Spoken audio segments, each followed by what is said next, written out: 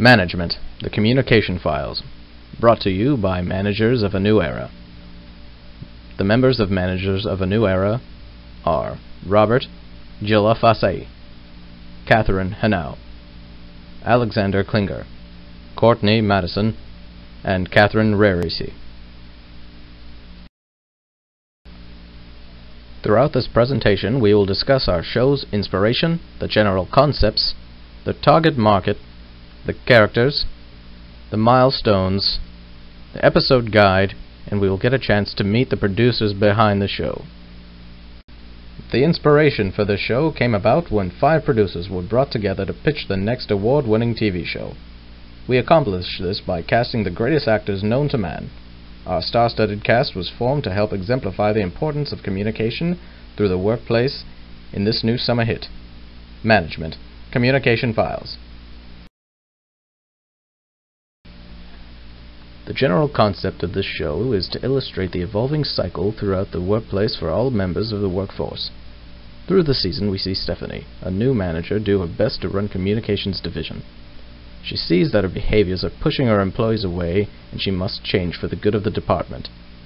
Other characters in the show are her employees: Bridget, Rich, Nathan, and Patricia.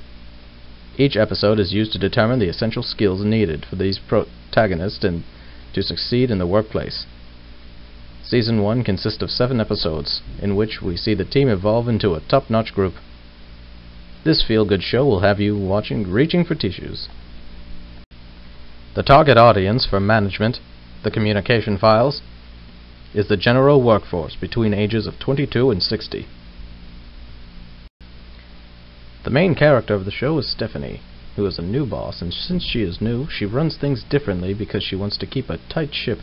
Possibly the one character that needs the most improvement, the one who probably has the most to gain from the following processes of management. The thing that is compelling about this character is she acts with good intentions, but always seems to fall and becomes a negative outcome. Rich is the communications board operator, which in this workforce is the position directly below Stephanie. When Stephanie got her job, Rich was also going for the same position. This leads to some animosity between the two, and the tension is obvious. This character has a cocky attitude and works with a chip on his shoulder. He seems to butt heads with other employees of the workplace, and what is compelling about this character is seeing if he will be able to put aside his grievances with Stephanie to have a well-rounded workplace. Patricia is the exact opposite of Bridget. While she works closely to Bridget, the personalities couldn't be further apart. Patricia doesn't like how things are done either. However, she is very reserved, and the only person she complains to is Bridget. Patricia is also new, and because of this, she feels that if she keeps to herself, she will not upset her co-workers. She has the most to gain through this because she has the most to learn about developing a healthy work ethic. Bridget is below Rich, and she works closely with another co-worker, Patricia. She is essentially the leader of the duo as they run the coordination throughout the communications with their team. She takes orders from Rich, who takes orders from Stephanie. She is outspoken and at times causes controversy because she never holds her opinion back. She doesn't agree how things are done by her superiors and is usually the one who runs the human resources manager. Nathan. Her and Nathan also have a close bond due to the fact that she is always referring to professionalism. Nathan is the human resources manager. He usually deals with Bridget and Stephanie. He is the voice of reason, as he is trying to help keep the group collected to achieve their overall goal. He doesn't talk a whole lot about himself, because he is focused on the team as a whole. He is the most well-rounded employee of the team, and has been working the same position for a decade, and knows how to do his job. In this next section of our presentation, we will discuss each milestone we had to overcome in order to create our show, Management, the Communication Files. Milestone 1. The objective of this milestone was to create character profiles and execute a summary of the first 4 episodes. Milestone 2. With the assistance of the group, each student was requested to develop a portion of the 5 storyboard using our creativity in developing our own details and transformation. The main goal for this milestone was to present the context of any management myth that one may have. Milestone 3. We had to create storyboards with a booklet in which we identified and summarized each portion of the milestones we had already created. And then lastly, Milestone 4. We had to complete drafts previously executed and generate a full booklet draft. The plot of this show is about St. Petersburg General Hospital, which is a level 1 trauma center and one of the biggest hospitals in the region. One of the most important departments in the hospital, whether people know it or not, is the communication office. This is where the main switchboard is located. Other than operating the switchboard, the employees in communication office have various other responsibilities, like following code procedures and dealing with pagers. The manager, Stephanie, was the type of person who was fun and pleasant one minute, then a mean, micromanaging supervisor breathing down your neck the next. This sort of personality made it difficult for her workers to do their job well.